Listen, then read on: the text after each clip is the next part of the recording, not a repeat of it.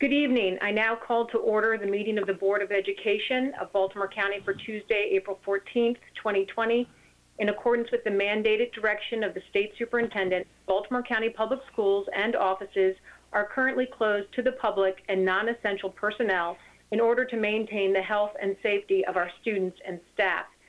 In accordance with the Board of Education's resolution approved at the March 10th, 2020 board meeting, in the event of a medical or health emergency related to COVID-19, the board chair, in consultation with the vice chair and the superintendent, may declare that a board meeting or a board committee meeting be held remotely in its entirety, without the physical presence of board members, subject to the establishment of a mechanism that would allow each board member the opportunity to fully participate in the meeting despite not being physically present, and that would allow the public to also remotely attend those portions of the meeting that are open pursuant to the Maryland Opens Meetings Act by being able to listen and or view those portions of the meeting.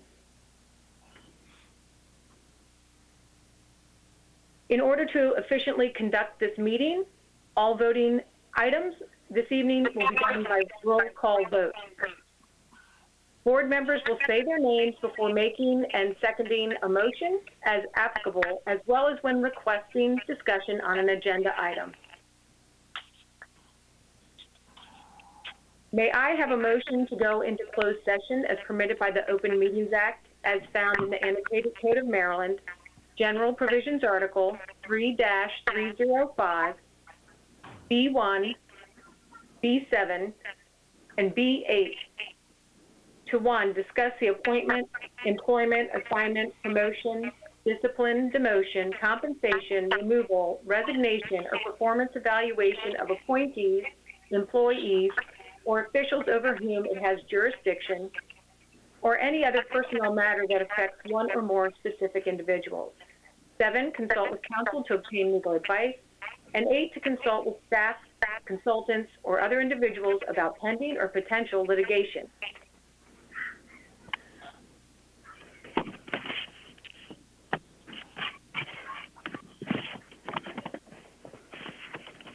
Do I have a motion?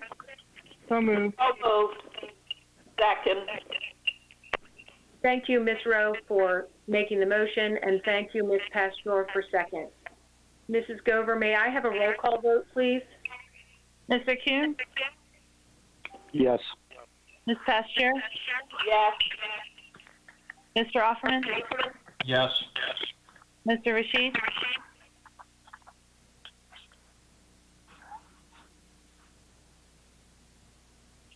Mr. Rashid?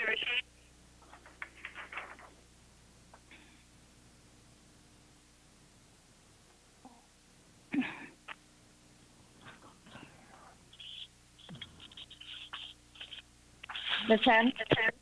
Yes. Ms. Causey? Yes. Ms. Jost? Yes. Mr. McMillian? Yes. Ms. Mack?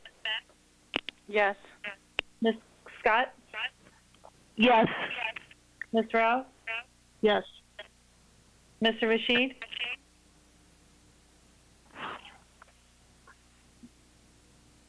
He may have dropped off the call. Okay, thank you. Good evening. This is Kathleen Causey, Chair of the Board of Education of Baltimore County. I now call to order the meeting for Tuesday, April 14th, 2020.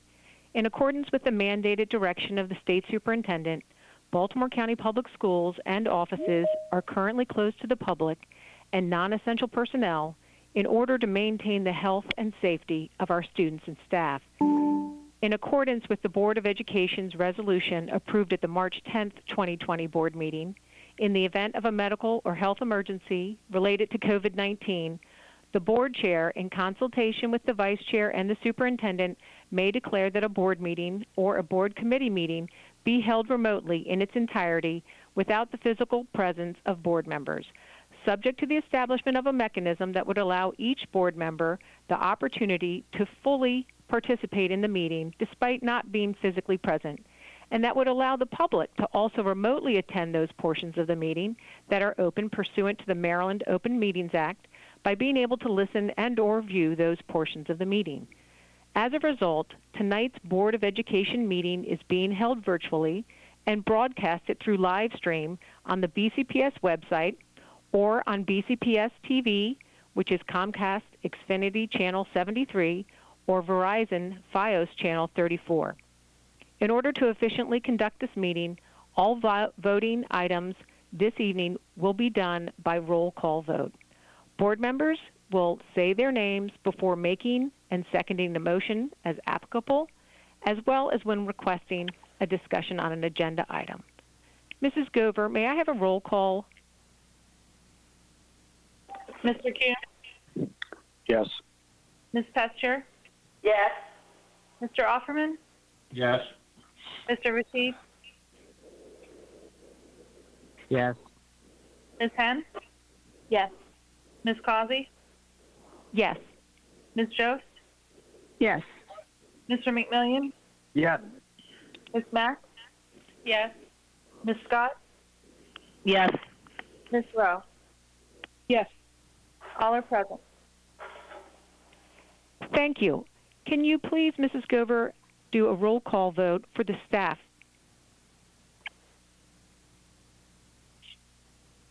Dr. Adams? Present. Ms. Burnett?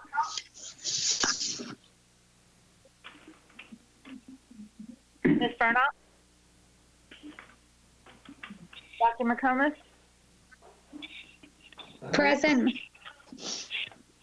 Mr. Burke? Present. Ms. Byers? Present. Mr. Dickerson? Here. Dr. Jones? Present. Ms. Lowry? Present. Dr. Roberts? Here. Dr. Scrivett? Present. Dr. Wheatley-Poole? Present. Dr. Garson? Good evening. Ms. Howie? Here. Mr. Korn? Here. Ms. Shea? Here. Mr. Ferris? Present. Mr. Dixit? Present. Mr. Tantlis?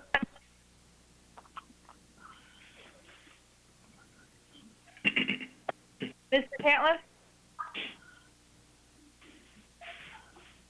Mr. Patilla? Present.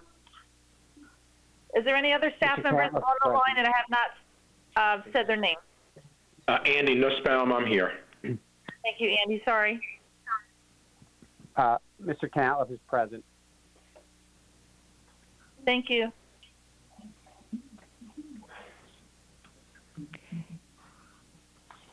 Thank you.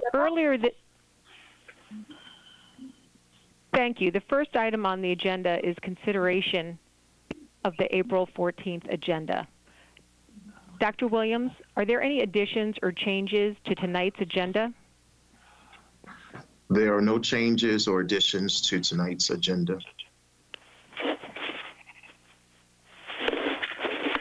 Hearing none, the agenda stands as presented. The next item on the agenda is the minutes of the closed session. Earlier this evening, the board met in closed session pursuant to the Open Meetings Act for the following reasons. To 1, discuss the appointment, employment, assignment, promotion, discipline, demotion, compensation, removal, resignation, or performance evaluation of appointees, employees, or officials over whom it has jurisdiction, or any other personnel matter that affects one or more specific individuals. 7, consult with counsel to obtain legal advice. And 8, to consult with staff, consultants, or other individuals about pending or potential litigation. The minutes of the closed session and informational summary can be found on our website at www.bcps.org/board/informational-summaries.html. The next item on our agenda is personnel matters, and for that we call on Ms. Lowry to present. Good evening, Chairwoman Causey, Vice Chairwoman Henn, Superintendent Williams, and members of the board. I would like the board's consent for the following personnel matters. retirements, resignations, non-renewals, leaves, certificated appointments. Do I have a motion to approve the personnel matters as presented in Exhibits D1 through D5? So moved. Lisa Mack. Thank you. Do I have a second? Second, Pasteur. Any discussion?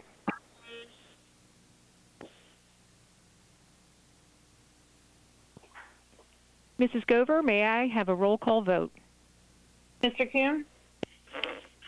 Yes. Ms. Pasteur? Yes. Mr. Offerman? Yes. Mr. Rashid? Yes. Ms. Henn? Yes. Ms. Causey? Yes. Ms. Jost? Yes. Mr. McMillian? Yes. Ms. Mack?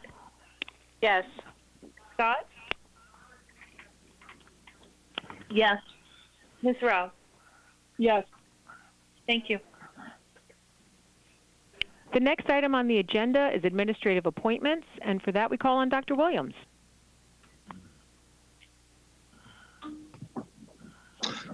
Good evening, Madam Chair and members of the board. I would like to bring forward for your approval the following administrative appointment: Supervisor, Compliance in the Office of Special Education. Do I have a motion to approve the administrative appointment as presented in Exhibit E1? So moved. Pasteur. Thank you, Ms. Pasteur. Do I have a second? Ms. Mack. So moved. Any discussion? Mrs. Gover, may I have a roll call vote? Mr. Kuhn? Yes. Ms. Pasteur? Yes. Mr. Offerman? Yes. Mr. Rashid? Yes. Ms. Henn? Yes. Ms. Causey? Yes. Ms. Jost? Yes. Mr. McMillian? Yes. Ms. Mack? Yes. Ms. Scott? Yes. Ms. Rowe? Yes. Thank you.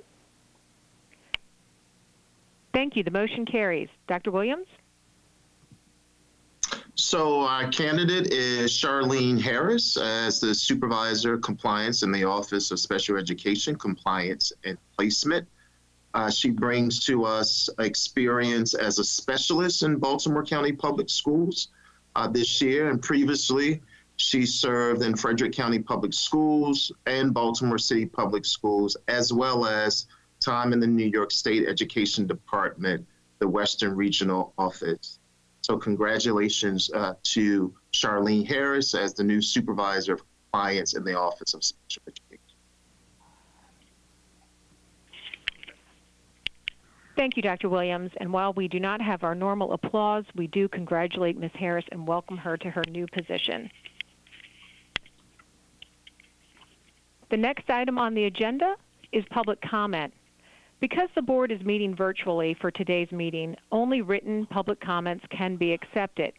Comments may be emailed to boe@bcps.org, and these comments will be distributed to the Board of Education members. The members of the board appreciate hearing from interested citizens. As appropriate, we will refer your concerns to the superintendent for any follow-up by his staff. The next item on the agenda is Dr. Williams' Superintendent's Report. So again, good evening, everyone. First and foremost, I want to address the COVID-19 crisis. Please know that our leaders and staff are doing everything we can to keep students and staff safe and to support our community. This is not business as usual. Most of our staff are working from home and many are working right alongside their children. Our families are suffering job losses and uncertainty related to basic needs. And as COVID-19 continues to spread, it's becoming more likely that you know someone whose health has been affected, particularly among people of color. And that well-being of our families and staff is front of mind as we move forward. As you know, schools are closed from March 16th through April 24th as required by the state. We are following guidance from our governor and the Baltimore County Health Department to maintain social distancing. Schools and offices have been providing services remotely since March 30th. On April 6th, following a week of training opportunities for staff, we began our continuity of learning plan. This is our way of providing new learning while schools are closed. Materials are available on our website and through Schoology, and teachers are reaching out to students online and by phone. We have run into some delays related to the governor's stay-at-home order, but as of yesterday, printed packets were mailed to students in pre-K through grade 5. Middle and high school students can request a packet on our website or by calling their teacher or principal. We will provide an update on the Chromebooks for grades 3 through 5 as soon as possible. There is no replacement for the dynamic interactions that can take place between students and teachers in our schools, but we are able to continue engaging with our students to support their academic and socio-emotional needs. I know that our class of 2020 is disappointed that we will not be able to hold these cherished events like prom and other senior activities. This decision was not made lightly, but it was necessary based on our current safety guidelines. During this closure, we are relying on electronic communication to keep families and staff members informed. If you are a parent or staff member, please listen to our phone calls, read our emails, and check our website for ongoing updates and resources. Our coronavirus updates webpage includes FAQs, as well as links to many state and county resources, including mental health supports. I just want to bring to your attention, as I reported about a week ago, our donations during this time, where we provided procedure surgical masks, 1,800 masks.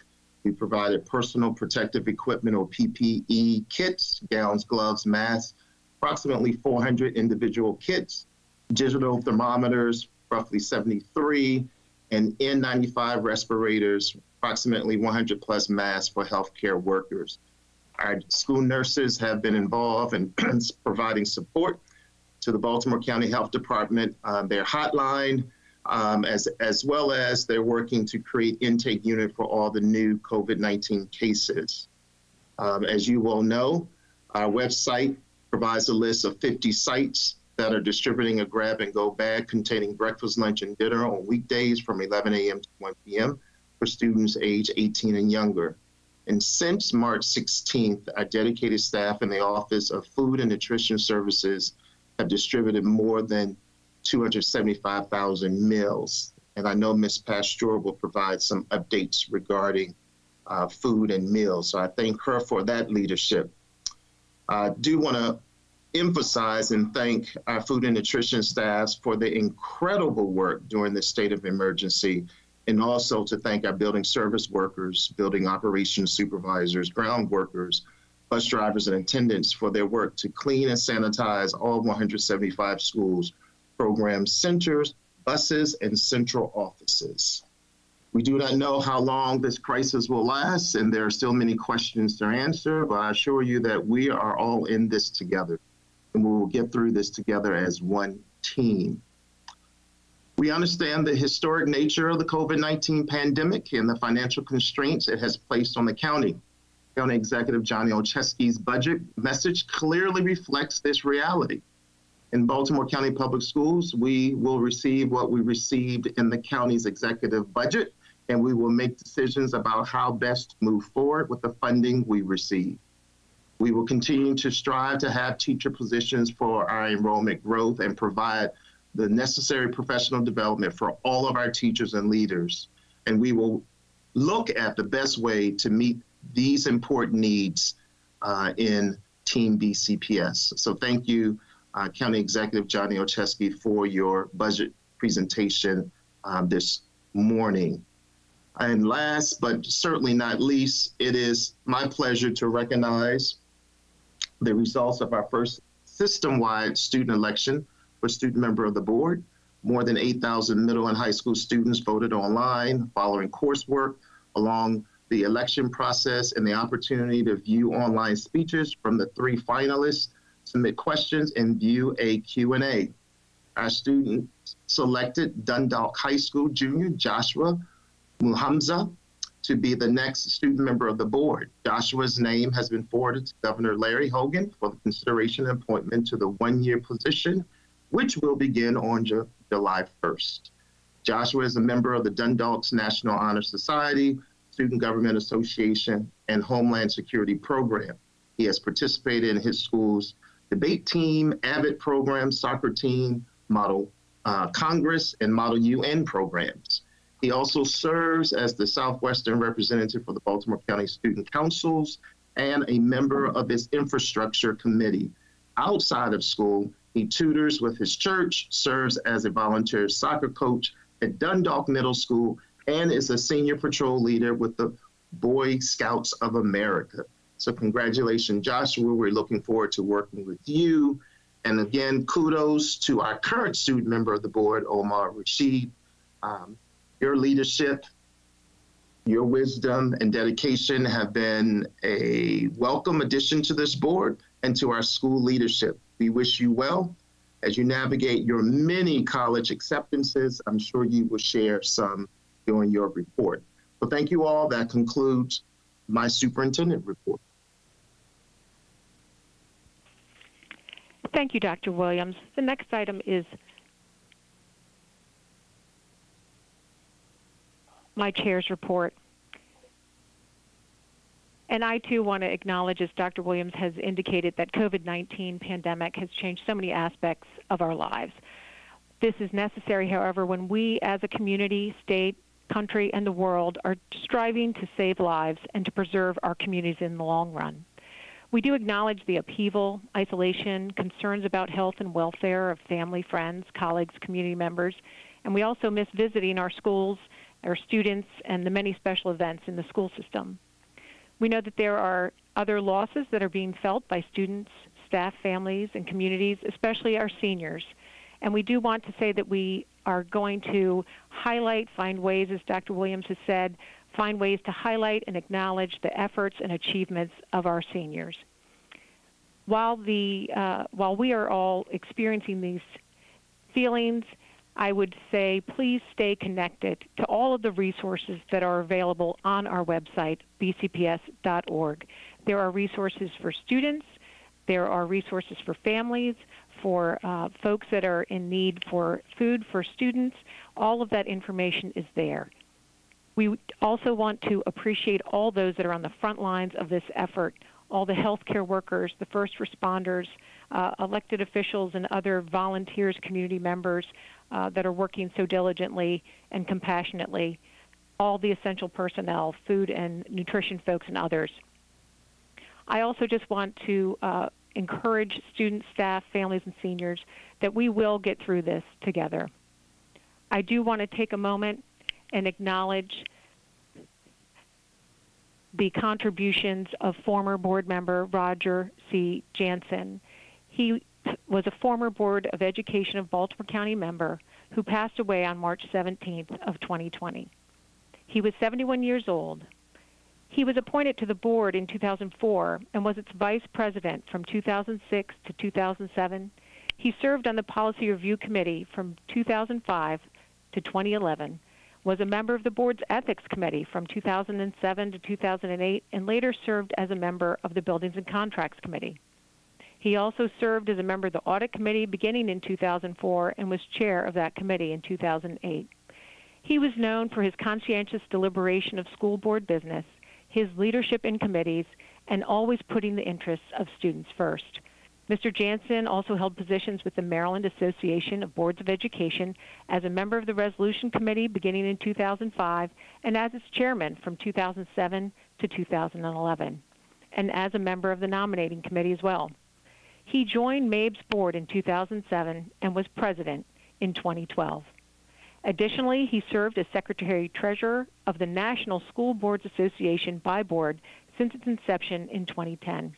As evidenced by his actions and participation, Mr. Jansen was dedicated and committed to public education, and we are grateful for all of his contributions. I did also want to take a moment to congratulate and welcome student member of the board, Joshua Mahumzu, and our SMOB Omar is going to speak more about him. I also wanted to offer congratulations and welcome to Dr. Erin Hager. She was just appointed as the at-large board member by Governor Hogan, and she is connected to the school system in many ways, and we're very eagerly awaiting her participation. She is a BCPS graduate. She is also the parent of BCPS students.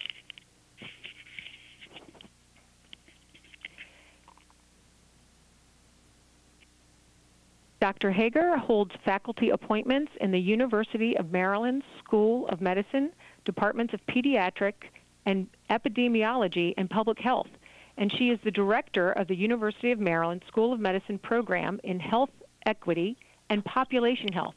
In her research, she implements and evaluates strategies to promote healthy eating and physical activity among children in schools and communities. Since 2018, she has served as the elected chair of the Maryland State School Health Council. Dr. Hager graduated from Lansdowne High School in 1996, earned a bachelor's degree from Loyola College, and a doctorate in human nutrition from the Johns Hopkins Bloomberg School of Public Health. She currently lives in Catonsville with her husband and 3 children, and we look forward to her advocacy for children's health, which will enrich our discussions and our decision-making. And finally, I just wanted to say a quote by Maya Angelou.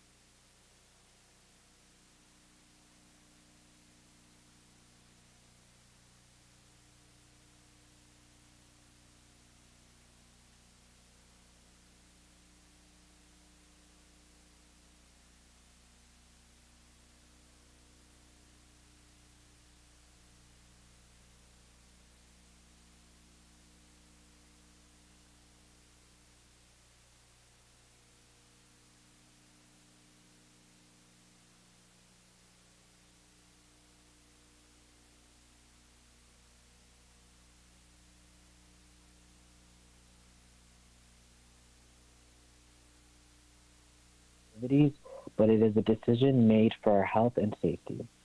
Thank you for filling out the survey regarding graduations and the alternatives that we can have. Our superintendent and his team will review the information we provided to them. I now want to congratulate our next student member of the board, Joshua Mahanza.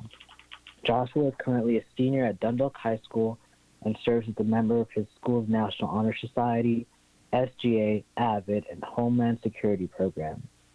He is also the BCSC Southeastern representative and a member of the BCSC Infrastructure Committee. I have worked with Joshua and know he will represent all 115,000 plus students to the best of his ability. Joshua ran an amazing campaign and was elected to be the next SMOB by our BCPS students. Congratulations, Joshua. I hope everyone continues to stay strong during this crisis, and remember, we are all in this together, as a family, as Team BCPS. Thank you. Thank you. The next item on the agenda is item J, new business, action taken in closed session. And for that, we call on Mr. Nussbaum. Yes, good evening. Earlier this evening, the board in the closed session considered 3 appeals regarding confidential employee and student matters in your quasi-judicial capacity. All 3 of these matters were heard on the record as no timely requests for oral arguments were made. At this time, it would be appropriate to confirm the actions taken in closed session in those matters and to authorize Ms. Gover to sign the orders on behalf of each of the board members. The 3 matters that were under consideration were Hearing Examiner 2019-20-07, Hearing Examiner number 20-35, and Hearing Examiner number -20-38. Thank you. Do I have a motion to approve the action taken in closed session? So moved, Lisa Mack. Do I have a second? Second, Pastua. Any discussion? May I have a roll call vote, please? Mr. Kuhn? Yes. Ms. Pasteur? Yes. Mr. Offerman? Yes. Mr. Rashid? Yes. Ms. Henn? Yes. Ms. Causey? Yes. Ms. Jost? Yes. Mr. McMillian? Yes. Ms. Mack? Yes. Ms. Scott? Yes. Ms. Rao? Yes. Thank you. Thank you. The motion carries. Thank you, Mr. Nussbaum. The next item on the agenda is item K, new business, proposed board meeting schedule for 2020-2021. The proposed board meeting schedule has been provided to the board for review, and it is also attached to board docs for the public's review. May I have a motion to approve the proposed board meeting schedule for 2020-2021 as presented in Exhibit K? So moved, Lily Rowe. Is there a second? Julie. Second, Hen. Thank you. Is there any discussion? John Offerman, yes. Please go ahead, Mr. Offerman. Yes. I would propose an amendment to this that we would add an additional 2 hours, an additional session up to 2 hours on January 12th after conclusion of the public comments on the 2021-22 operating budget. I do this with the fact that in the last 2 years we've used the time that was given to the public comment was only used 38 minutes in 2019 and 47 minutes in 2020. And in addition, it seemed like in the last year, and particularly the last 2 years, but particularly the last year, when we were trying to actually finalize the budget, that we went way too long. I believe we were past 12 o'clock in 2020, and I know that we were close to that in 2019. So I'm proposing that we add a session on the 12th, again, just as an additional budget workshop. Thank you. Is there a second to Mr. Offerman's amendment? Second. Ms. Henn? Yes. Thank you, Ms. Henn. Board members, is there any discussion? If so, just please state your name and start your discussion. This is Lisa Mack. The only thing I'd say is for each of those dates, which we have done in the past, we should have a snow date because you don't know about the weather.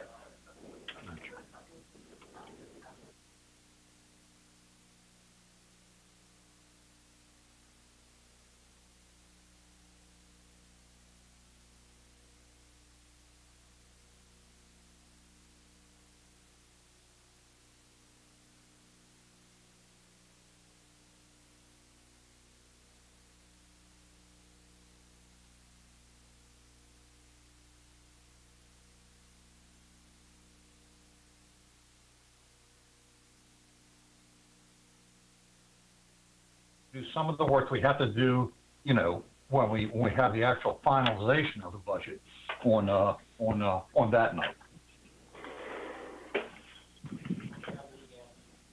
Okay, thank you. This is Julie.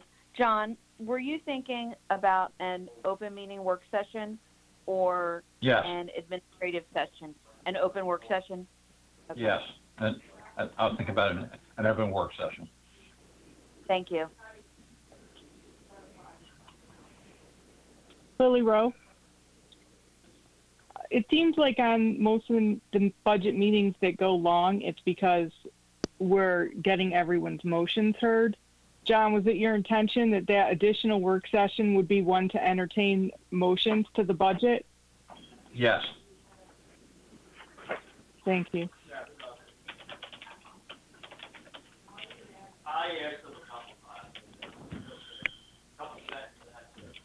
This is Mrs. Causey. John, I think that's a good idea, and I would support your motion. Other board members or Dr. Williams have any discussion? May I have a roll call vote on Mr. Offerman's amendment to add 2 hours of an open work session on the budget to the January 12th, 2021 operating budget public hearing? May I have a roll call vote, please? Mr. Kuhn? Yes. Ms. Pasteur? Yes. Mr. Offerman? Yes. Mr. Rashid? Yes. Ms. Henn? Yes. Ms. Causey? Yes. Ms. Jost? Yes. Mr. McMillian? Yes. Ms. Mack? Yes. Ms. Scott? Yes. Ms. Rowe? Yes. That motion carries to add the amendment. Is there any other discussion related to the board meeting calendar?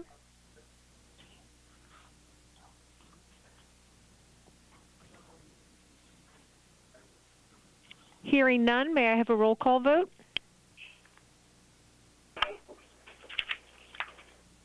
So the motion is to vote on the calendar as amended. Mr. Kuhn? Yes. Ms. Pasteur? Yes. Mr. Offerman? Yes. Mr. Rashid? Yes. Ms. Henn? Yes. Ms. Causey? Yes. Ms. Jost? Yes. Mr. McMillian? Yes. Ms. Mack? Yes. Ms. Scott? Yes. Ms. Rowe? Yes. Thank you. Thank you. The motion carries.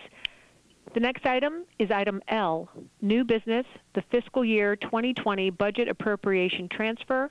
And for that, we call on Mr. Tantliff to present. Thank you. This is Mr. Tantliff.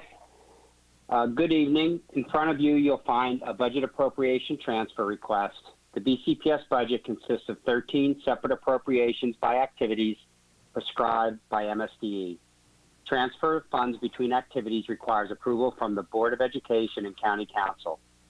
Based on close monitoring of expenditures through the first 3 quarters of FY 2020, our current year full year expense projections show an overall surplus, but with shortfalls in some activities and surpluses in others.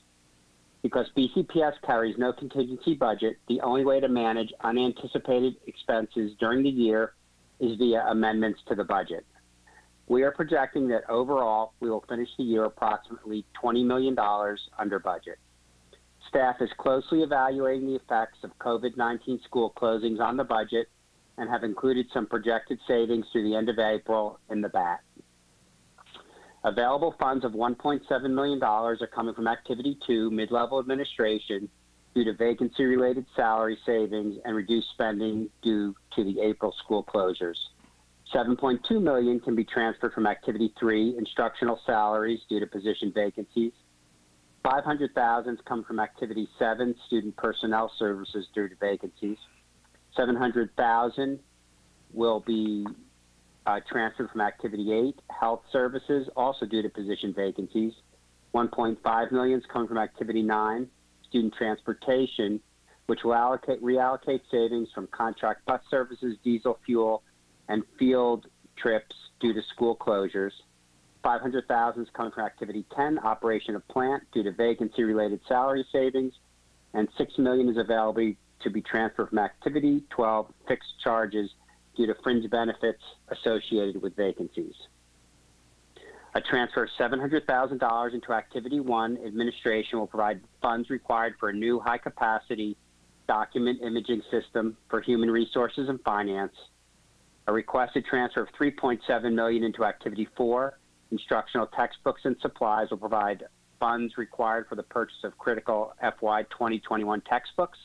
A transfer of $3.15 million into Activity 5, Other Instructional Costs, will provide funds required for principals reallocation to support school budgets, school photocopies and printing, and out-of-county living arrangements.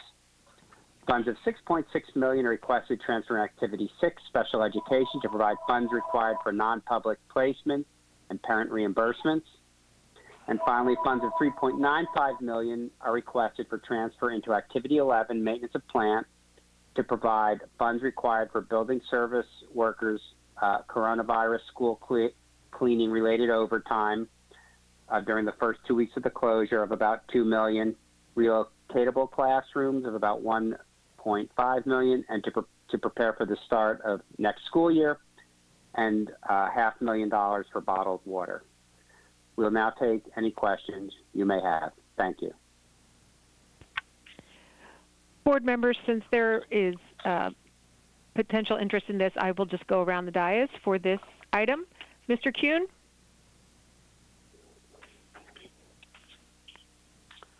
Thank you. So one of the questions I have has to do with the maintenance of plant. The expectation is, I'm just focusing right now on the relocatable classrooms. Is that for purchasing more trailers? And if so, how many trailers are we purchasing for that amount? That will purchase we'll purchase 15 trailers that were above plan to get ready for next school year. We don't call them trailers though, but relocatable classrooms. Right, I understand. The question I have, are those going to be replacing older relocatable? Are they replacements or are they new extensions of our schools? I believe some are replacements, but they're mostly just to rearrange capacity where we're out of capacity.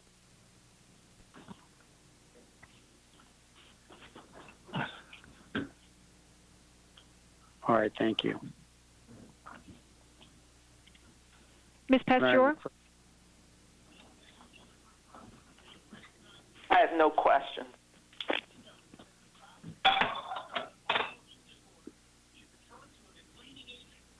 Mr. Offerman? I have no questions. Mr. Rashid? I have no questions. Ms. Henn? Thank you, Mrs. Causey. Good evening, Mr. Tantliff. Do you have available the number of positions or vacancies that these transfers by category? Ms. Henn, could you please repeat? Do I have vacancies? Could you repeat the end of your question? Sure. By category, do you have the number of positions that are vacant that these numbers represent, where we are transferring? It's not enough. Let me know. Sure, I can. Yes. Let me just make sure I'm looking at all the right activities. Activity 2, mid-level administration. Hold on, I just want to make sure I'm looking at the right thing.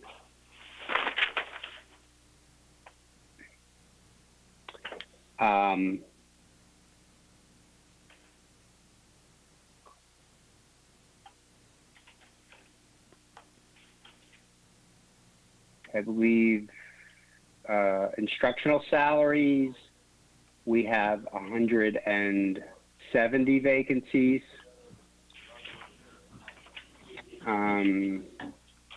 Special education, 43. Mid-level administration was 13. Transportation, 190. Activity 10, operation of plant, was 61. Let's see if there's any others we needed. Health, activity 8, it's just about fully staffed at the moment. I think that was about it. Okay, and I'm sorry, I missed the number you said for activity 2, mid-level administration. 13 vacancies at the moment. Okay, thank you. And to clarify, these are positions that we don't anticipate filling prior to the end of this fiscal year. Is that correct?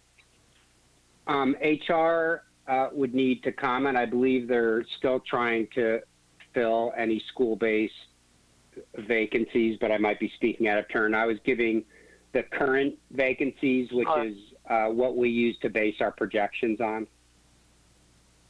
Okay, thank you. And do you know if these if these reflect salaries for the full year, or what percentage of the year? Any idea if these are? Well, we do a full year. We do a full year. I'm sorry.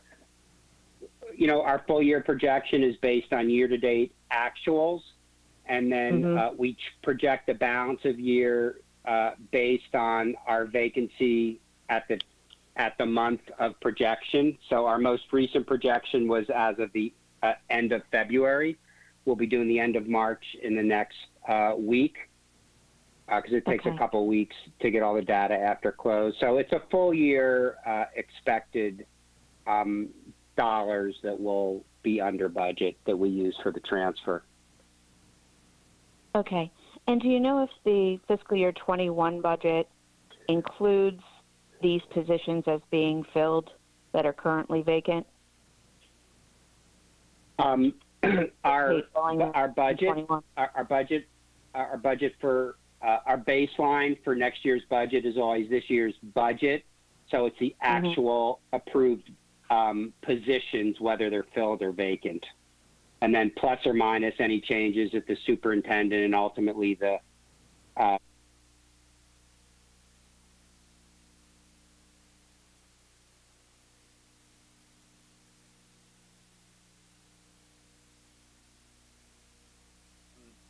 So that in addition to, we do budget for all positions as if they were filled.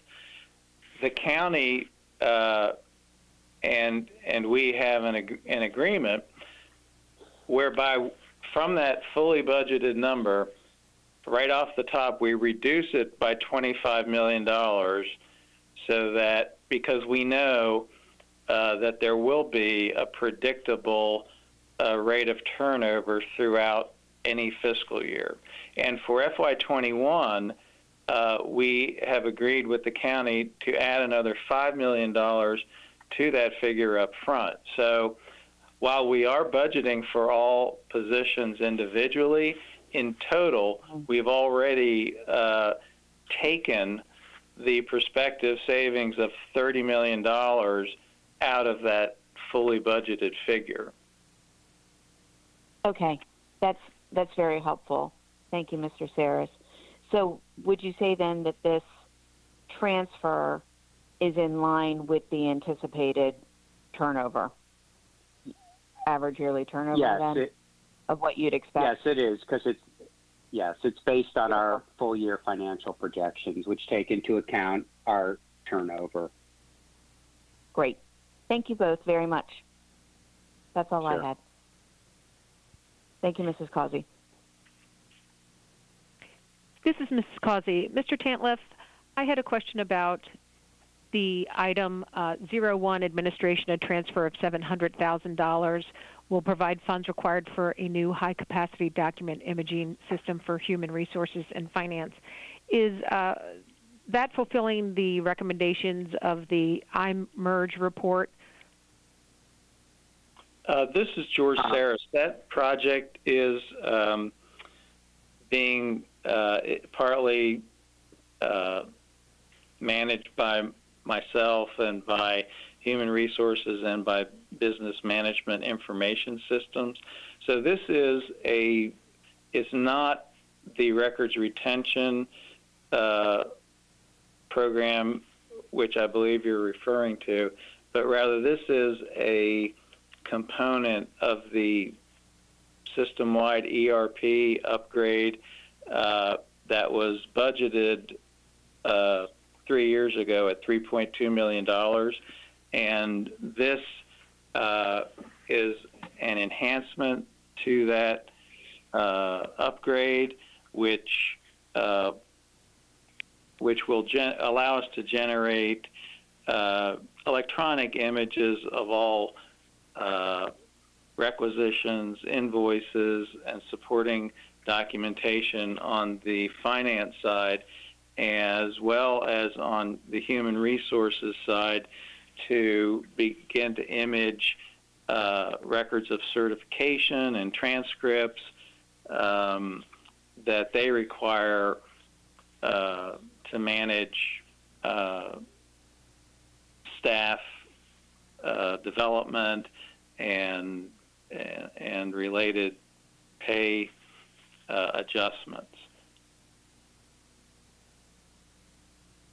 Okay, thank you for that explanation. Is there going to be a timeline for this high-capacity document imaging system to be used for other offices? Yeah, we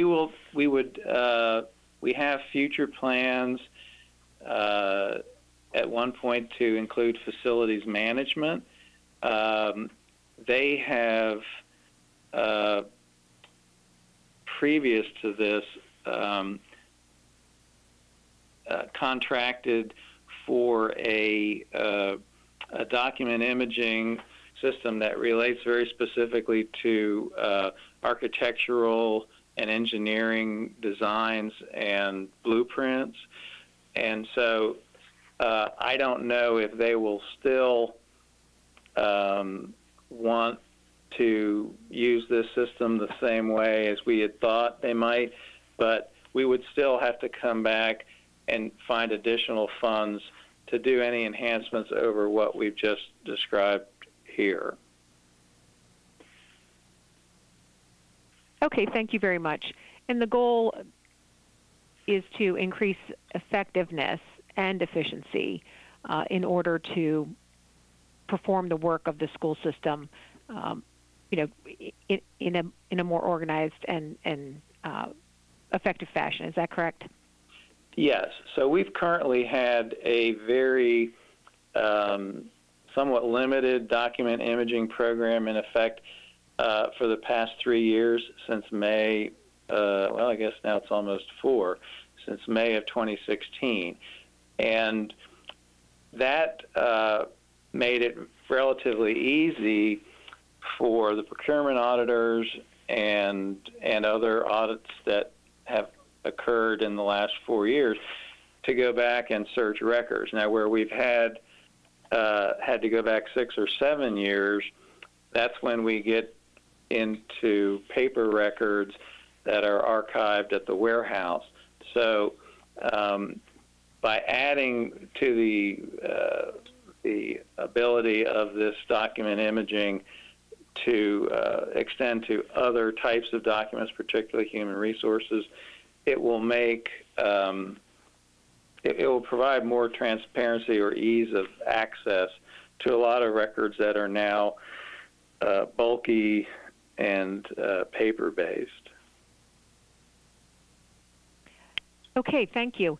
And another question I had is, given the county executive's budget announcement today and also comments from Governor Hogan and Comptroller Francho about the projections for great reduction in state revenues for the remainder of fiscal year 2020 and also moving into fiscal year 2021, is it possible that there will be additional realignments of the fiscal year 20 funds? Well, I was on the phone with MSDE this afternoon, and we had discussions about that. You know, our revenues are either from the county or the state, and the state indicated at this time that they did not know of, or nor were they planning any reductions to the state aid that we currently receive under the Thornton program and the first years of the Blueprint for Maryland/Kerwin program. And the county, as recently as last week, when we met with them to load the final numbers in for FY21. They did not, and as they announced today, they did not reduce any of the county's portion for education funding. And so at this point, we're proceeding on the basis that what's currently in the plan for FY21 is sustainable. Okay, thank you. Moving on to Ms. Joes. Thank you. Just one quick question. Your instructional textbooks and supplies category 4, you talked about a reduction in instructional textbooks. Does that instructional textbooks only include paper textbooks? And do the supplies include Chromebooks or other devices that we probably have an uptick in demand right now because of COVID-19?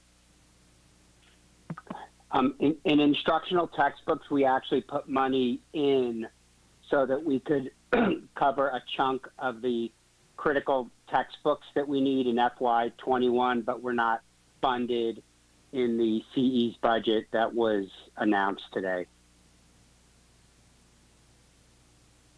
Okay, and another quick question. Could you explain what provide for out-of-county living arrangements means? Sure. There are some students who are tied to Baltimore County as their home jurisdiction, but for a variety of different reasons, they may be attending school in another county, but they're still officially tied to Baltimore County, so we end up getting billed tuition for those students as we bill other jurisdictions that are going in the opposite direction. Okay, thank you so much. Sure. Mr. McMillion? No questions. Ms. Mack? Yes, thank you, Ms. Causey. Mr. Tantliff, I have a few questions. The first one piggybacks on what Ms. Joes was referencing. In the FY21 budget, we have $16 million in instructional textbooks and supplies for academic areas like Spanish, French, world languages, social studies, science, math, and ELA. I think you may have just answered this, but I'm going to ask it to make sure. For what specifically is the requested $3.7 million going to be used? Sure. The $3.7 million is actually not the full amount that we're hoping to spend on textbooks, but the superintendent prioritized open court for grades 2 and 3, which are $2.1 million, and Bridges Math, most likely, and there may be more current information, but I believe for grades 3 to 5, which would be $2.6 million. So we had other savings within the activity that will go towards paying for that total of $4.7 million. And then as we get closer to the end of the year, depending on how our spending is pans out, we'll hopefully have enough availability to spend that last $500,000.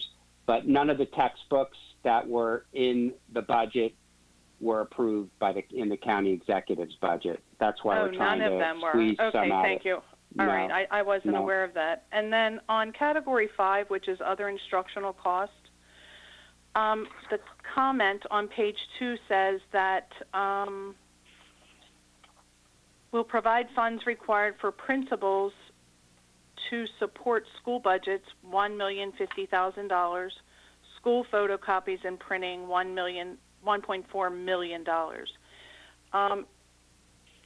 Are these monies going to be used to decentralize photocopying and printing? It's my understanding, probably in the 2015 timeframe, a lot of that photocopying and printing was centralized and taken out of the schools. Are we going back to school-based printing and photocopying?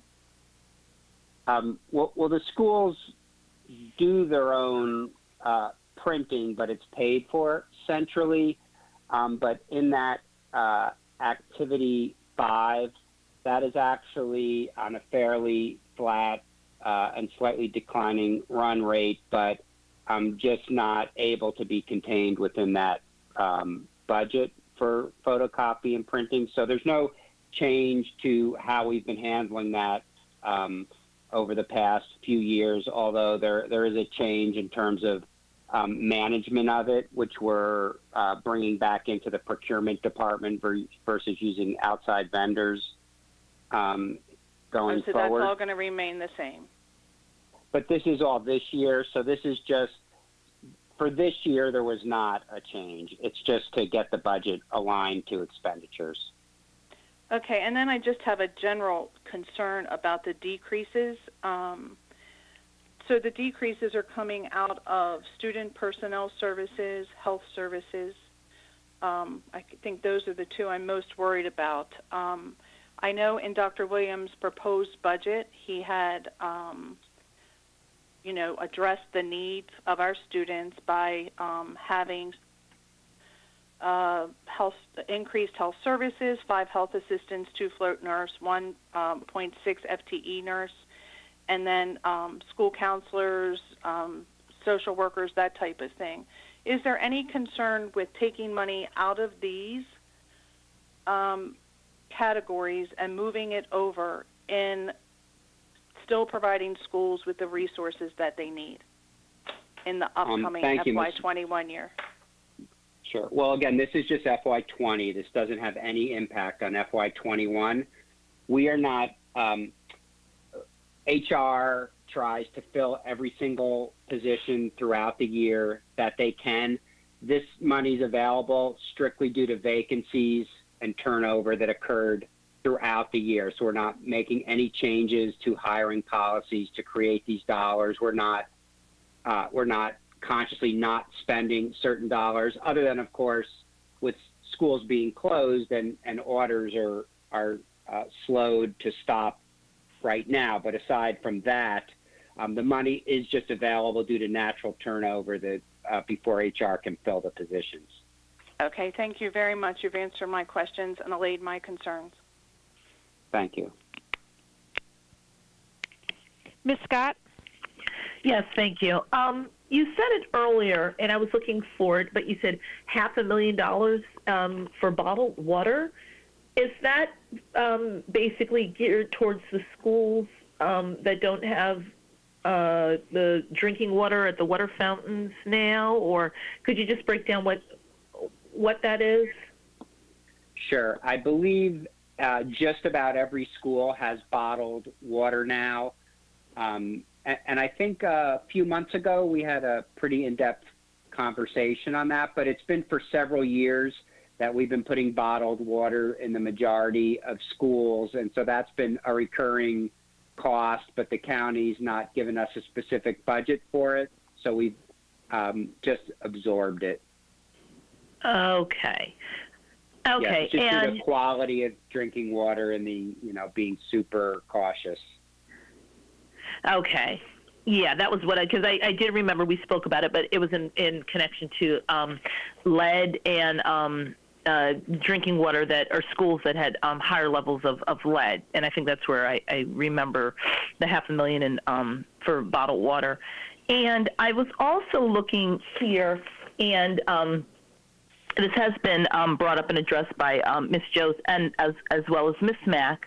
But anything, considering that we're going now, it looks like for quite a while, digital learning, is there anything in here that reallocates money to support either hardware or software or the digital virtual learning that's being taken place now by all of our students? I believe right now all the costs that we've recognized, and there's been costs for postage to get devices out to all the elementary kids and to print lesson plans that we mail to all the elementary kids. That amount of that incremental cost so far has been absorbed within our overall budget. There could be unanticipated costs that come up, and we will have to address them as they do arise, but there's nothing right now that's caused us to have to make a significant change in the budget to be able to cover those things. Okay. Great. Okay, so it's kind of, we'll watch it and observe as it goes along. All right. Thank you very much. Yes. Thank you. Ms. Rowe? Hi. Can you tell me of this VAT transfer? This is a rather large VAT transfer for an annual VAT transfer, and I was just wondering what things in this VAT transfer are specifically being transferred because we either have additional COVID-19 related spending and COVID-19 money that we're not spending. Well, the only thing really specific, Ms. Rowe, at the moment was we had to absorb about $2 million in overtime during the initial 2-week complete closure to sanitize and clean all the schools. There was also a small amount for drivers who volunteered to do the buses, but it was mainly the custodians in the school. And then due to some of the savings that we had over April, it freed up enough money to cover the textbook purchase that we're intending to do in Activity 4. Now, there's a lot of unknowns and bills get delayed as they come in, but as we get, if the state does decide to close in May, there will likely be net additional savings, but we'll need to wait and see how that all shakes out once we get there. Ms. Rowe, this is George Saris, and I just wanted to add that in the decreases in Activity 9, a significant portion of that $1.5 million became available because we, for a period of 6 weeks, we are not paying the bus contractors their full typical service invoices to us because they're not operating. We worked out an arrangement to support those contract bus companies with funds in lieu of services. Okay, thank you.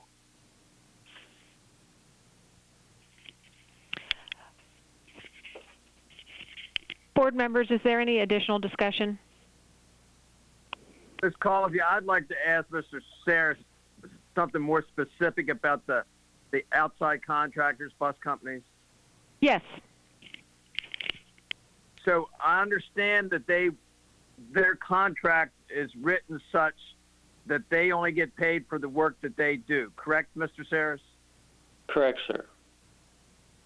So because they weren't working, they weren't being paid, correct? Correct. So in cooperation between transportation and central staff, and they went back and made an arrangement with the outside contractors to give them some sort of money to help them make it through this process. Is that correct? That's correct. It equates to maybe about 50% of what they otherwise would normally have billed us. And I'm just, in future contracts, will that be, it surprised me a little bit that they were not, everything's geared on 180 days or 190 days, however many school days there are in a school year. But in that contract, it wasn't currently written like that, was it? Correct. So in the future, do you think that that's something that's going to be incorporated in future contracts, the fact that they're paid a specific number of days, regardless if we get involved in a pandemic like this or something, a crisis like this again? I think it's something that we will consider in the next contract,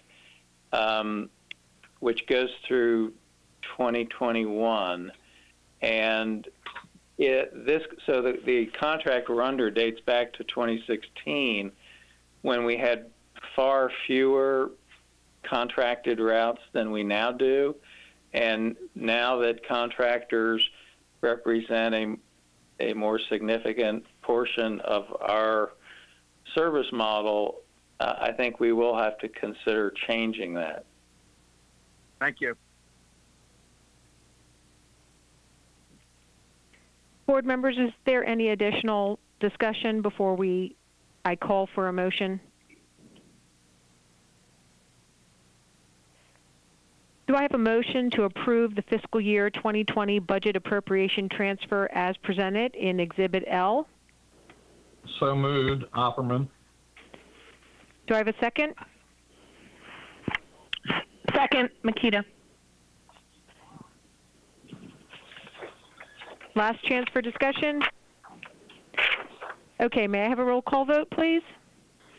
Mr. Kuhn? Yes. Ms. Pasteur? Yes. Mr. Offerman? Yes. Ms. Henn? Yes. Ms. Causey? Yes. Ms. Jost? Yes. Mr. McMillian? Yes. Ms. Mack? Yes. Ms. Scott? Yes. Ms. Rowe? Yes. Thank you. The motion carries. The next item on the agenda is item M, new business, changes to the 2019-2020 school year calendar, and for that we call on Dr. Williams. So good evening again, board members. I'm coming to you asking the board to ratify the changes to the current school calendar as we know of right now. We're asking that the calendar reflect the following revisions. March 30th was the continuity of learning training for teachers, where teachers worked remotely. April 6th, the continuity of learning for students, teachers on duty remotely. That we identify April 10th and April 13th as a state mandated holiday or spring break on those 2 days, stand corrected. And June 2nd right now, Maryland presidential primary elections. So I bring to you these revisions knowing that we'll be coming to the board probably in May for additional changes to the calendar as I am working with the state superintendent to look at the calendar days for our students and staff. Thank you, Dr. Williams. Do I have a motion to ratify the changes to the 2019-2020 school calendar as presented in Exhibit K?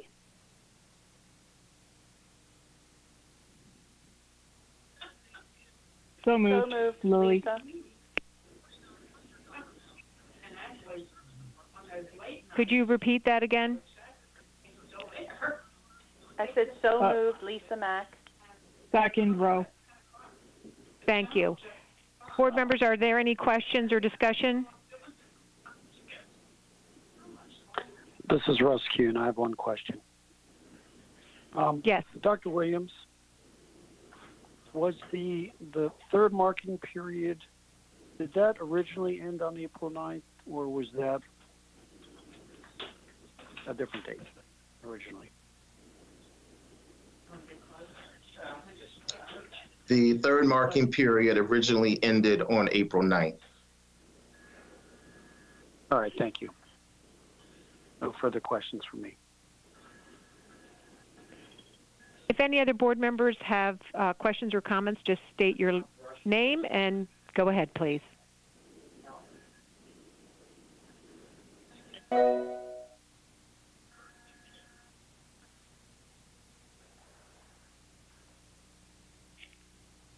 Hearing no other discussion, I did just want to let board members and the public know that Dr. Williams had a discussion with board officers and indicating the changes that he wanted to make to the calendar, given the emergent nature of the COVID-19 mandates.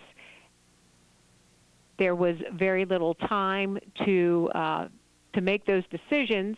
And so with discussion with the board officers and then with advice of board counsel, we utilized policy 8131 in order for the superintendent to make those decisions in a timely fashion.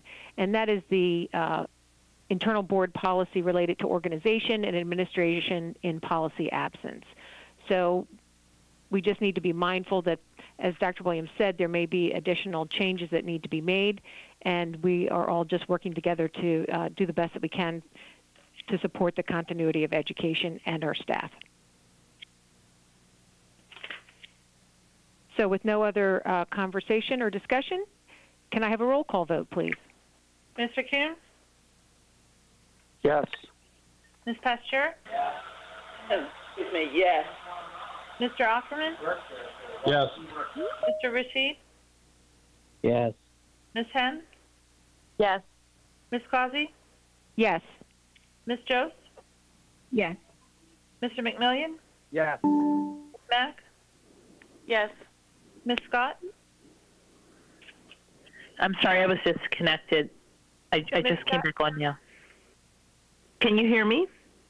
Yes, we're voting on the motion to ratify the changes to the 1920 school calendar. Oh, okay. Yes. Thank you. Ms. Rowe? Yes. Thank you. The motion carries. Thank you, Dr. Williams. The next item on the agenda is item N, new business, financial disclosure statements, deadline extension, and Dr. Williams will present that as well.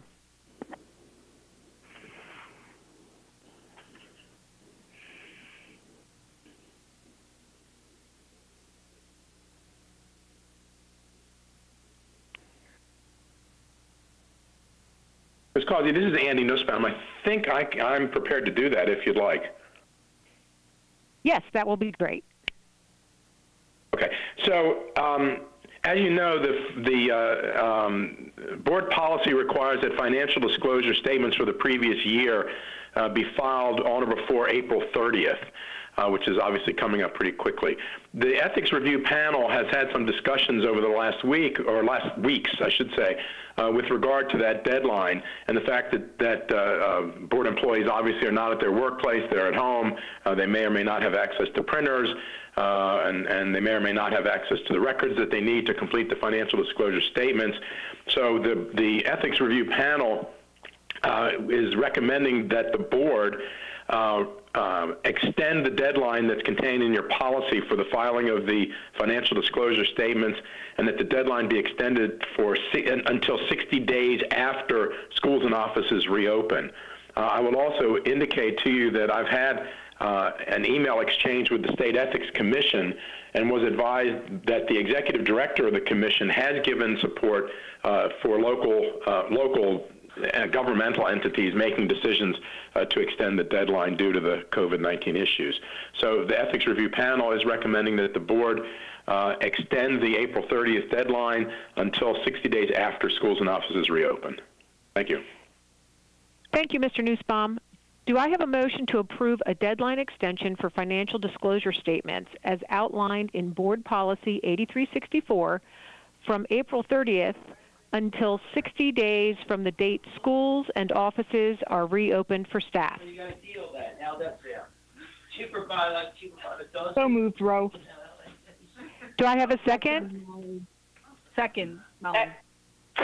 Thank you. Any additional discussion? May I have a roll call vote, please?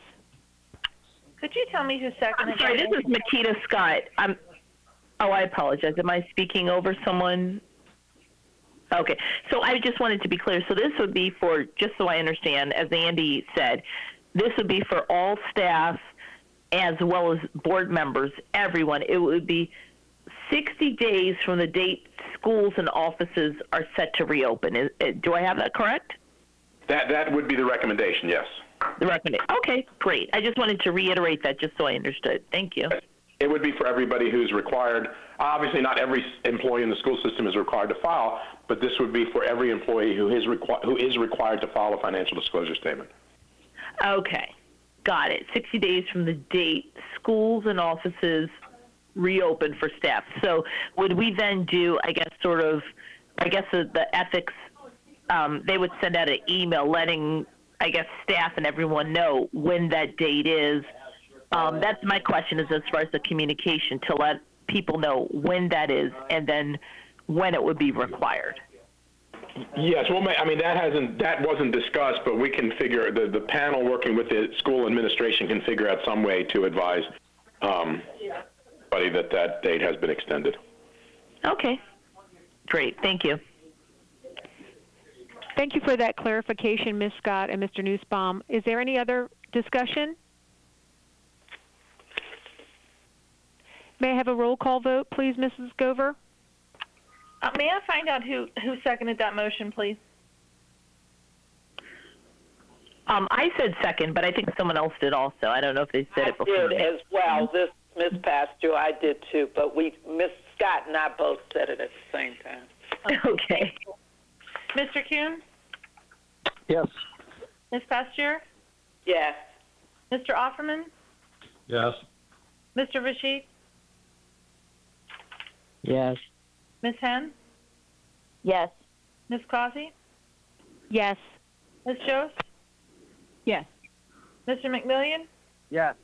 Ms. Mack? Yes. Ms. Scott? Yes. Ms. Rowe? Yes. Thank you. The motion carries. Thank you. Our next item is item O, new business, contract awards, and for that we call on Building and Contracts Committee Chair, Ms. Henn. Thank you, Ms. Causey. Members of the board's Building and Contracts Committee met earlier this evening. Items O1 through O13 are being forwarded to the full board for approval. Do I have a motion to approve items O-1 through O-13? So moved, Rowe. Thank you, Ms. Rowe. No second is needed since the recommendation comes from the committee. Is there any discussion? I would like to say that I abstain from, it looks like it is the 6 wireless services. And that is Ms. Scott? Correct, yes. Thank you. Is there any other discussion? I have two items I'd like to discuss. The first one would be number 4, and the second one would be number 6. Go right ahead. Okay, great. So we'll start with the information technology hardware contract. This is a very wide-ranging contract that gives a tremendous amount of spending. And I just want to be very clear as to what we're focused on. It looks as if a good portion of this money is being focused on outfitting schools, new schools, and I guess retrofitting old schools with various types of technology. Is that correct? Mr. Kuhn, Yeah, George. Is that you, Jim? Go ahead. Yes. So, Mr. Kuhn, that's absolutely correct. This money is primarily in support of our network support services team, which utilizes this contract for new school construction to put in place the network required in the school, wireless devices, our Cisco infrastructure, our filtering systems.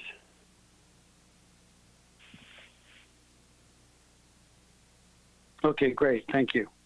So one of the bullet points here on, I believe, the second page, it talks about wireless network replacement, and this is requested funding for 21 budget. And it talks about potential reimbursement in FY 2022. Can you explain that to me, please? Yes, sir. That's part of the E-rate program through the federal government. So when we procure certain categories of network equipment, we are able to submit those to the federal government through the FCC and an organization called USAC in order to request that we be reimbursed based on our free and reduced lunch count. So our school system is able to receive back reimbursements through the E-rate program as long as we follow certain guidelines when it comes to the procurement process. And so these wireless upgrades have followed that process through. Okay, great. And then there's another line item down that talks about it's 6.6 million for 67 schools, roughly 99 million per school. So it talks about network and VoIP upgrades. The network is not the wireless network that we're talking about in the previous, what we were just talking about, correct? No, sir, that's the wired network. As we go and upgrade our schools from their current digital phone system over to a voice over IP phone system, we are also replacing the aging switches to the newer Cisco models that support our VoIP system more thoroughly. All right, thank you very much. This is Molly. I have a question. Yes, go right ahead. Thank you. Mr. Korn, it looks like a lot of this contract is just upgrading the network infrastructure. Does that include switching more to online services? Does that include storage, online cloud-based services? And does that also include Chromebooks? So, Ms.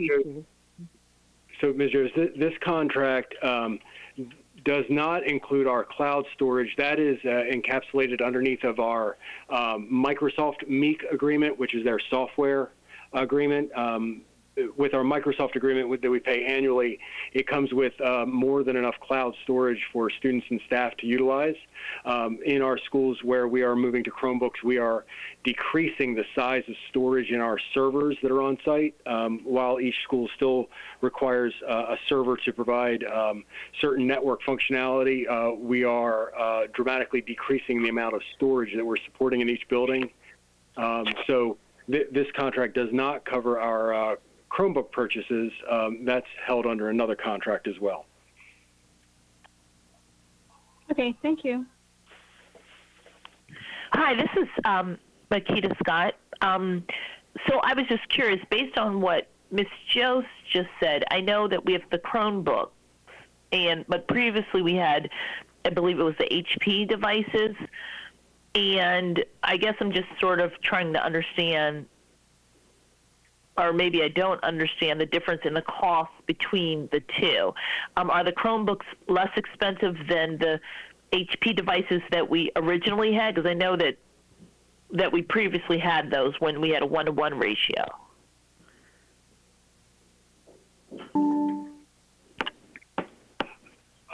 So our Chromebooks are significantly less expensive than our PCs.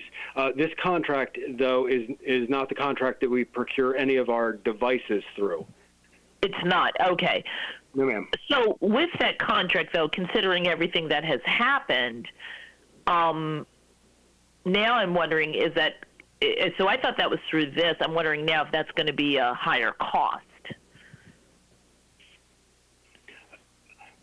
Ms. Scott, I'm not sure that can you give me a little more on that one so that I can answer your question? Certainly, I apologize. I guess I'm just looking as far as we ramp up with everything, as far as now we're doing digital and online learning. I'm just wondering, because I saw in here where it says lease agreements will be presented separately to the board for approval. What lease agreements, if any, do we already have in place? Are they being renewed? I guess that's more so what my question is. So, Ms. Scott, this contract in its writing is a cooperative contract with the Maryland Buying Consortium, which is called MEEC. And we have traditionally, I want to say 3 years ago, entered into a 6-year contract to lease Cisco equipment. So our switches for the schools that we have in place. And so those kinds of agreements we would bring back to the board when it came to if we needed to lease network equipment again. Okay. Okay, great. Thank you. Yes, ma'am. Other board members?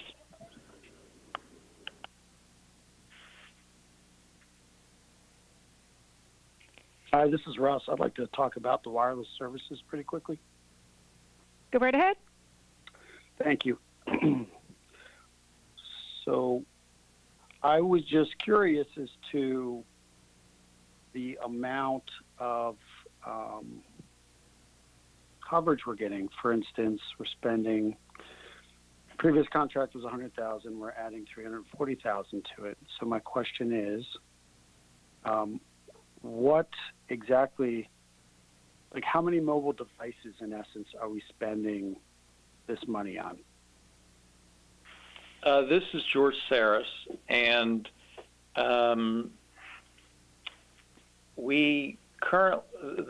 biggest two portions of this contract cover our school buses, each of which have a mobile phone, a cell phone in the bus for the driver in event of emergency, as well as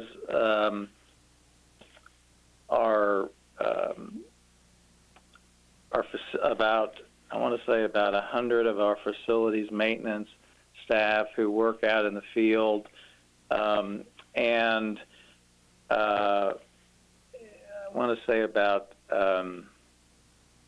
the same number of information technology staff who travel throughout the system to support the technology in schools.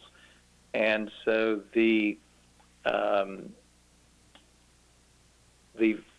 contract was based on maintaining all of those users.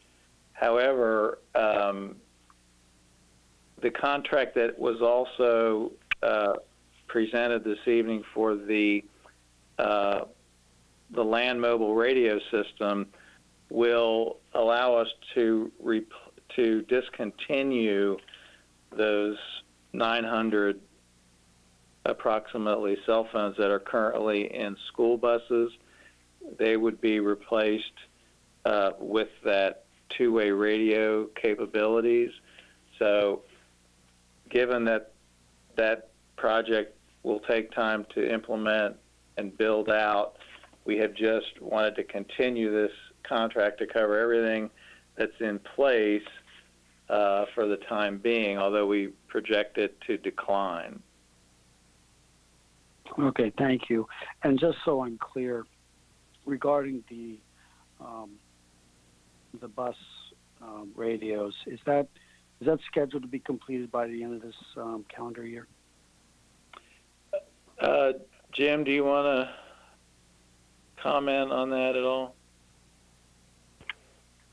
George, Mr. Kuhn, you faded out just at the end. When were you talking about completion? My question was just about the bus radios that were just discussed as to when and how quickly that will be executed.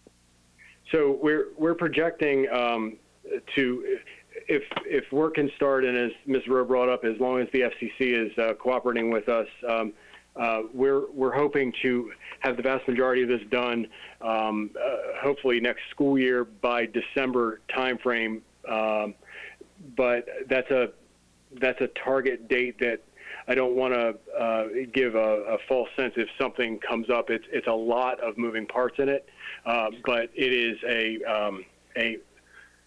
it's our highest priority when it comes to our cooperation with the transportation department to bring the buses into the 21st century with two-way radio capabilities. All right, thank you. Yes, sir.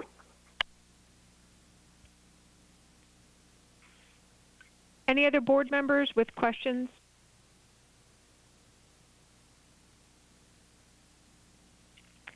Hearing none, may I have a roll call vote? Excuse me, Ms. Causey. We need Yes. to separate the contracts out so that we had one abstention. Yes. Vote on those. Which number needs to be separated, please?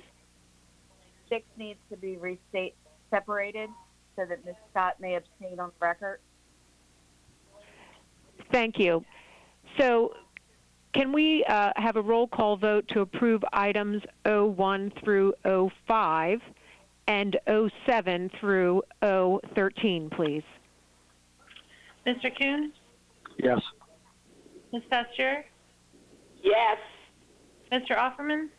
Yes. Mr. Rashid? Yes. Ms. Hen? Yes. Causey? Yes. Ms. Jones? Yes. Mr. McMillian? Yes. Ms. Mack? Yes.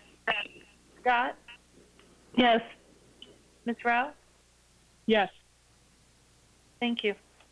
That motion carries.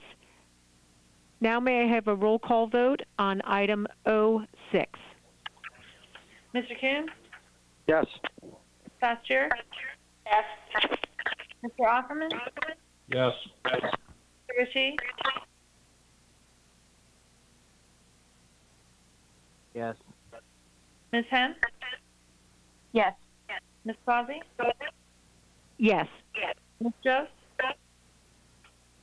Yes. Mr. McMillian? Yes. Ms. Mack? Yes. Ms. Scott? Abstain. Ms. Rowe? Yes. Thank you. And the motion carries. Thank you very much. Thank you, Mr. Saris and Mr. Korn and Dr. Scriven. The next item is item P, unfinished business, board policies.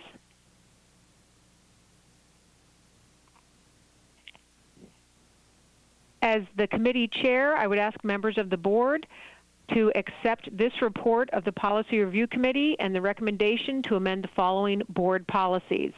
Policy 5540, alcoholic beverages, controlled substances, inhalants, and prescription and non-prescription drugs. Policy 5551, gangs, gang activity, and similar destructive or illegal group behavior. Policy 5580, bullying, cyberbullying, harassment, or intimidation. These recommendations are presented to you on tonight's agenda as Exhibit P. Do I have a motion to adopt the recommendations of the Board's Policy Review Committee? So moved, Rowe. Thank you, Ms. Rowe. No second is needed since the recommendation comes from the committee. Is there any discussion?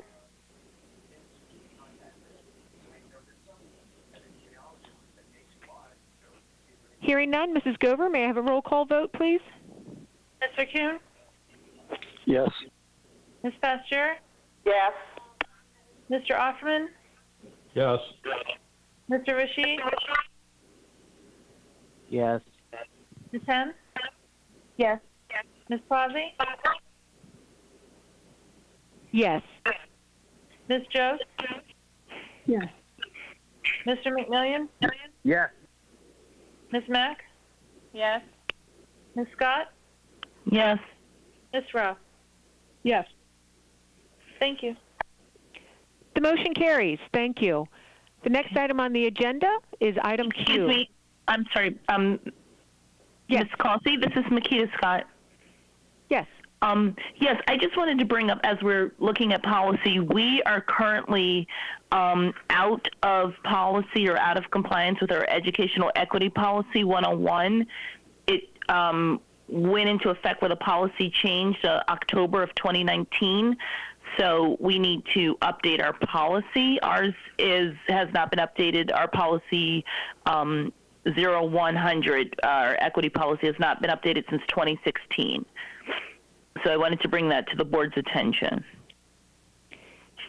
Thank you, Ms. Scott. At this time, we could make a motion to have the Policy Review Committee ask staff to add that to not the next Policy Review Committee meeting because we already have a full agenda set for that, but at the next meeting of the Policy Review Committee. So I'd be happy to make that motion. Oh, great. I'd be happy to second. Board members, is there any discussion? Yes, I just have a quick question. If we are out of compliance, shouldn't that take precedence and it should be added to the next policy committee meeting and rearrange it? Thank you, This is Makita Scott. Oh, I apologize. I'm sorry. That's okay. Thank you, Ms. Joes, for your comments. Our next Policy Review Committee meeting is tomorrow, so it would really be impossible for staff to add that with any, real effective analysis. So that's why my motion was to add it to the May meeting. Okay. And is there any other comments? This is Makita Scott. I'm actually working on something, and I can work with staff and present it at the next meeting. Not this meeting, but the next one after that. Thank you for that clarification. Are there additional board member comments? Okay, Mrs. Gover, may we have a roll call vote? Mr. Kuhn? Yes. Ms. Pasteur? Yes. Mr. Offerman? Yes. Mr. Rashid? Yes. Ms. Henn? Yes. Ms. Causey? Yes. Ms. Jost? Yes. Mr. McMillian? Yes. Ms. Mack? Yes. Ms. Scott? Yes. Ms. Rowe? Yes. Thank you.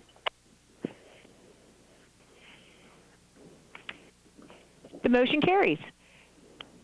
The next item on the agenda is item Q, board member comments, and for that we will go around our virtual dais, starting with Mr. Kuhn.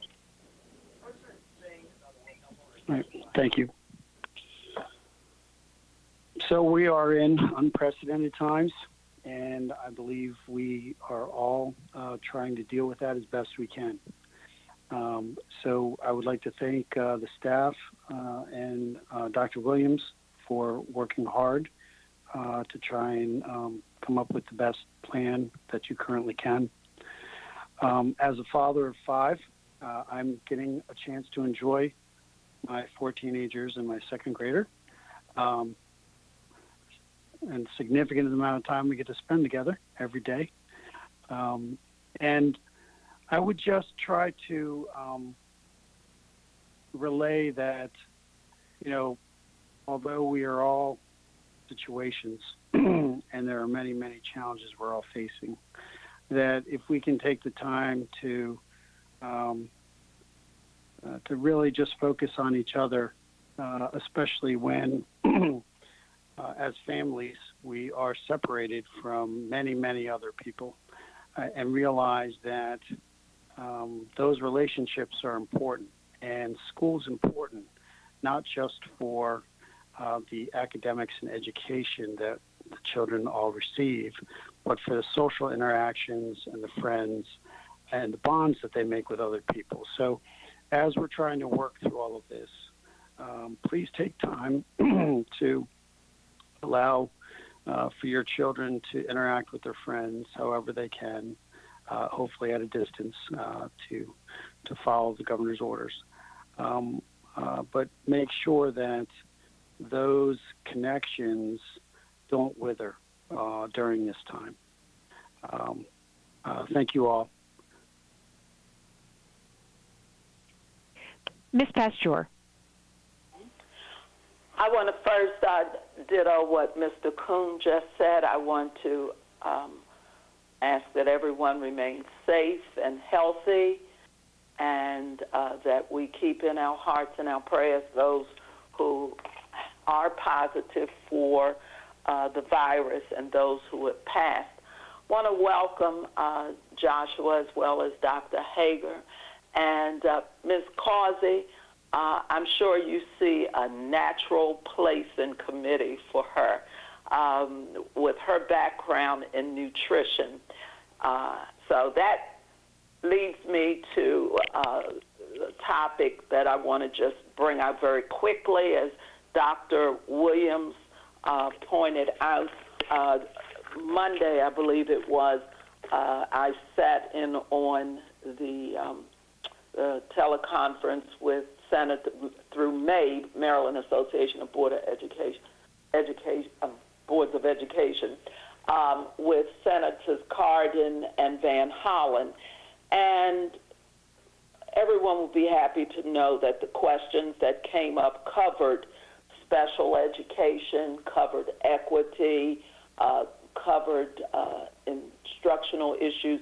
The thing that most of the people talked about, however, was computers, how to get more money for the other systems. We're in good shape, but for the other systems to be able to buy laptops for their students and for some of our counties just to get what is needed so that they can make connections once they get those laptops.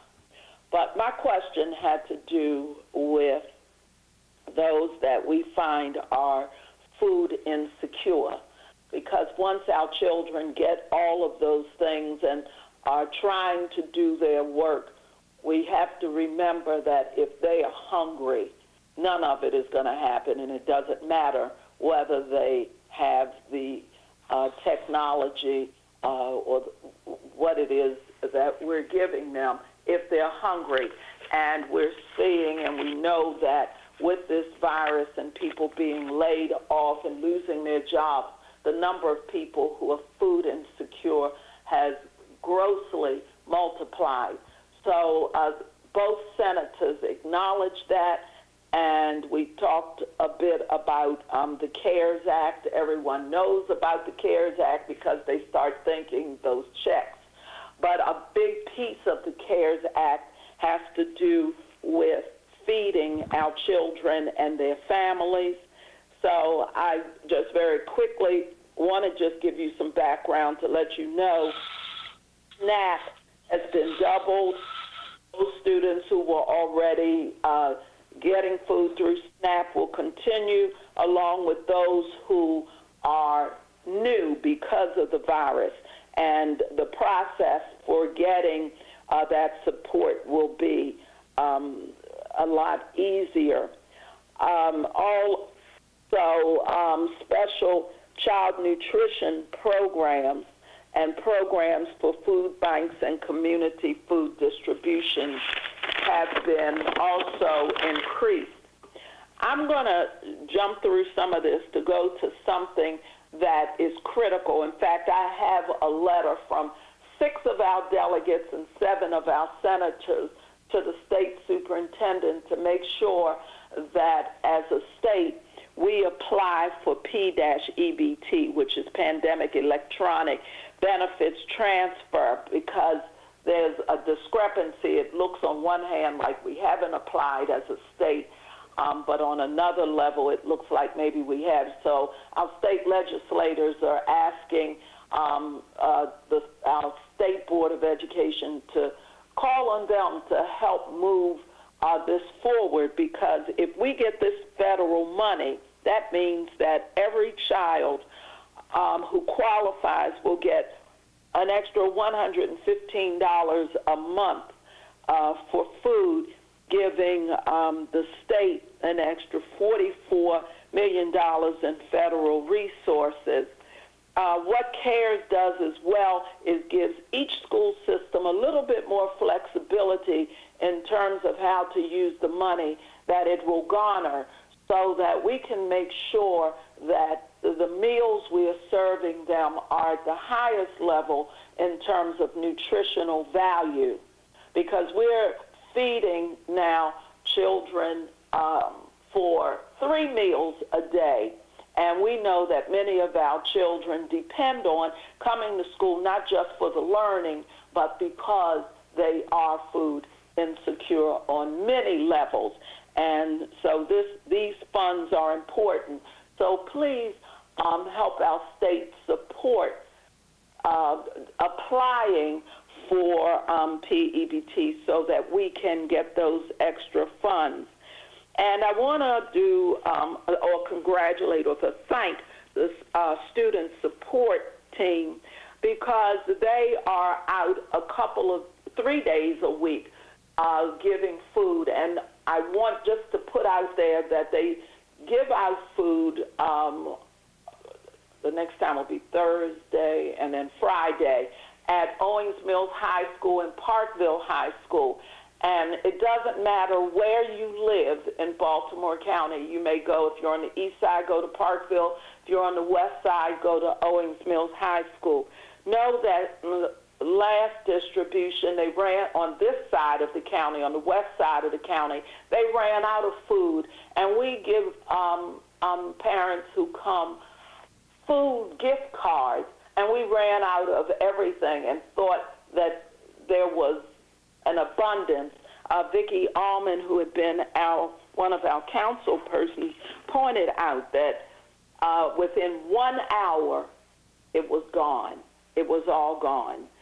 So anyone who's listening in, if you're able to make donations of food and products to support families in this regard, please reach out. If you know Lori Taylor Mitchell, reach out to her, reach out to Vicki Allman. You may reach out to me, and I will see that they get that information. But one of the primary ways we must support our children and our families so that when they get our packets, when they get those Chromebooks, that they will be able to learn because they will be well fed. And this will go on for as long as this pandemic exists and maybe beyond. So please keep this in mind and support our young people and their families by making sure that no child goes to bed hungry. And Dr. Hager, I'm sure Ms. Causey is listening. You're a natural. I started this way, and I'm going to end this way. You will be a natural on this board. So thank you, and everyone stay safe and healthy. Thank you, Ms. Pasteur. Mr. Offerman? Yes, I'd like to thank the partnership between staff members, particularly school-based teachers, and the parents as they try to carry on the educational process. It's very, very difficult time. And I kudos to all those folks who are involved. And we need to do the best job that we can do, but we cannot do it without parent support. That's all. Thanks. Thank you. Mr. Rashid? No comments. Thank you. Ms. Henn? Thank you. So by now we all know what we should be doing to protect ourselves and to protect others from the physical dangers of the coronavirus. And please keep doing those things. Wash your hands, stay home. If you have to go out, wear a mask. But it's equally important to know the dangers of this virus and of isolation on our own mental health and on those we love. Just because we are socially distanced does not mean we cannot be socially connected. We need each other now more than ever. So please, stay connected. Find someone to stay connected with, whether it be a family member, a teacher, a friend, a loved one. Look out for yourself. Look out for another. Be patient with yourselves and be patient with one another.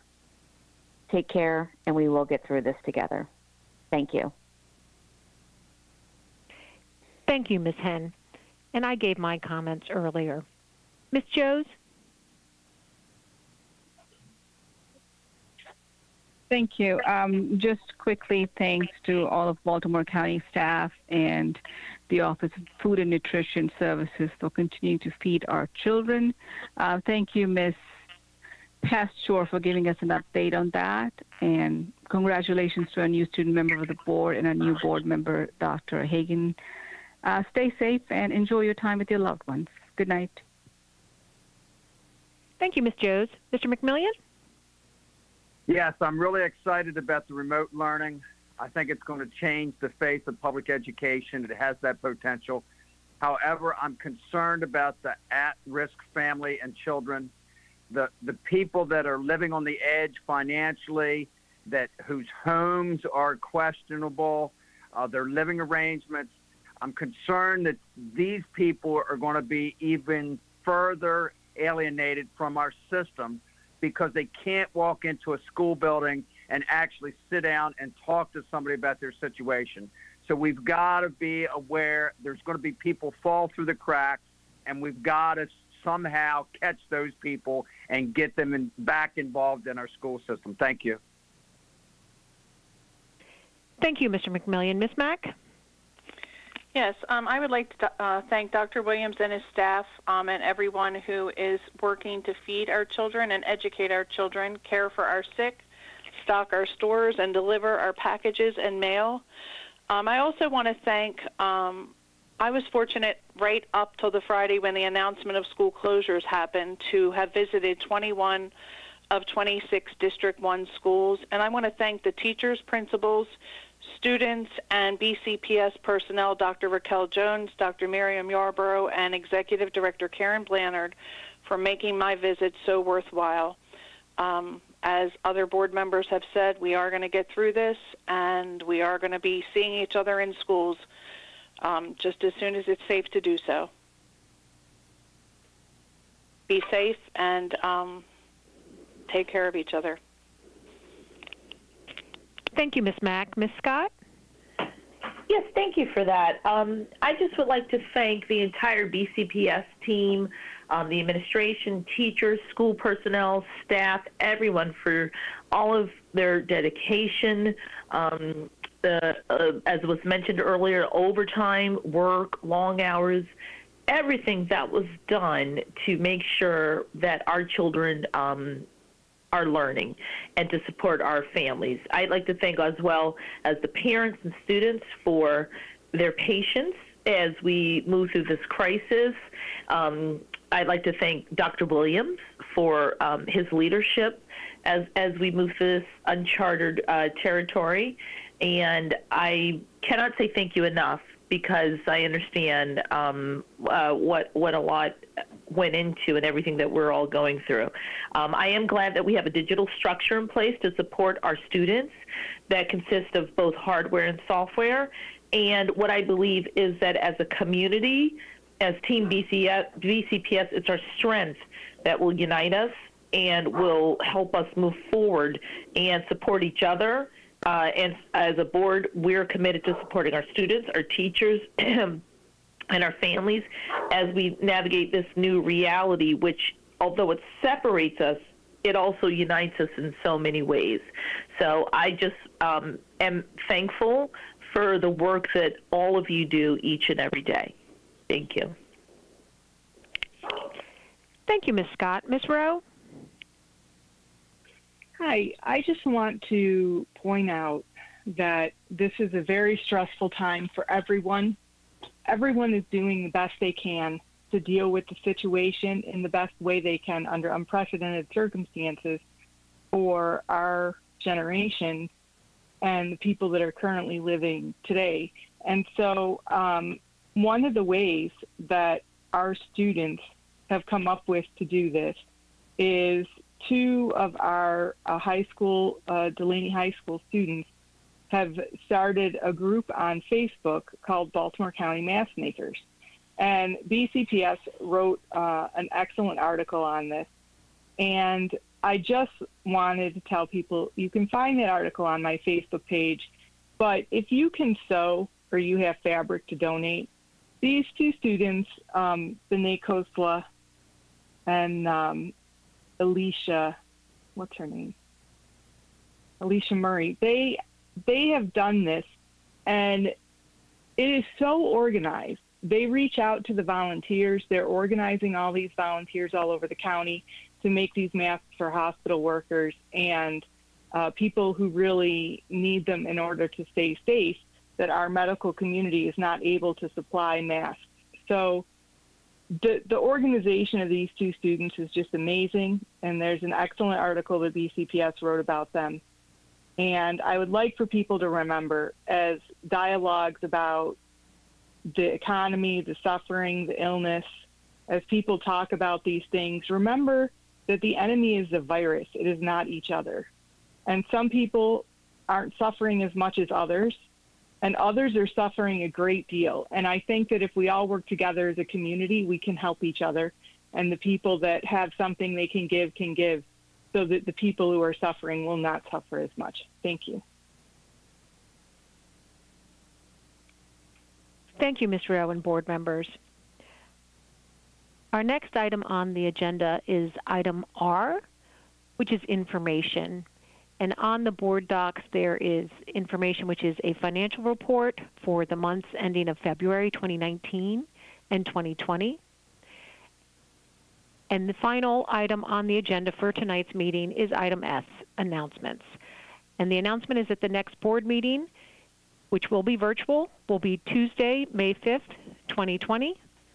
And with that, I just want to say thanks to everyone for their flexibility, creativity, compassion, patience, and willingness to do their part, as well as go above and beyond to serve others, and also to be a part of the solution to the COVID crisis.